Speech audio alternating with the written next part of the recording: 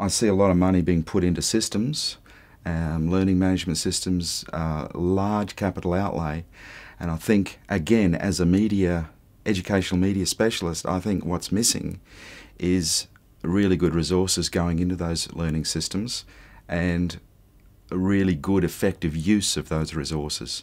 So I think the technology support side is being dealt with, but the human resourcing support side of getting the most out of those systems is not being adequately dealt with. And I think it's not terrifying, but it's a bit saddening, I guess. Missed opportunity. Missed opportunity, yeah.